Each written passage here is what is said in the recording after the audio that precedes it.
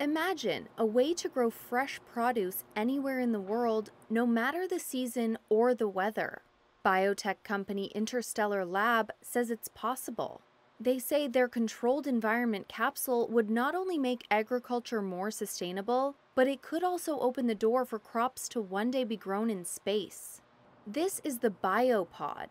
It was inspired by space technologies to offer a totally sealed production system. That means it can grow plants much more efficiently than a traditional greenhouse. Barbara Belvisi founded the company in 2018. Biopod is like a super advanced greenhouse that will collect CO2 from the atmosphere, recycle all the water, fully optimize the conditions. So not only we will accelerate plant growth, but more specifically will trigger the production of specific molecule inside the plant. When you do that, you use less resources. You have less impact, CO2 impact on, buying flowers from another country, bringing it to another country, make the extraction. So it's trying to give a tool for farmers to relocalize production. And by this very large range of climate that we can do, then allowing them to grow plants they usually cannot grow.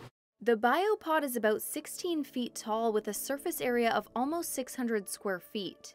A combination of technologies ensures a balance of climate, nutrition, and light conditions. It also uses AI-based management and monitoring software. Biopod's unique ellipsoid shape helps with airflow, heating, and cooling, and also makes it rapidly deployable. It requires no foundation or access to water.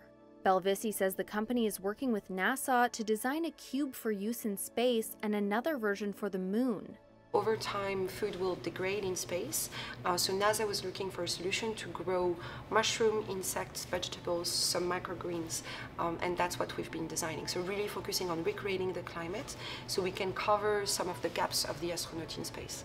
Keeping astronauts well-nourished for extended periods has long posed a challenge for NASA. The need for self-contained, low-waste food production requiring minimal resources has become more important as the space agency sets its sights on the moon and beyond. I don't believe in plan B. There is only one plan, which is plan A, which is the Earth.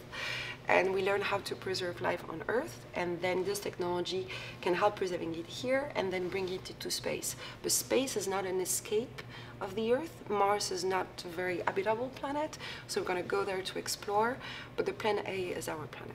Belvisi is heading to Dubai for this year's UN climate conference to drum up interest in the project and seek investors. The firm plans to sell each unit for $350,000 once it's commercialized.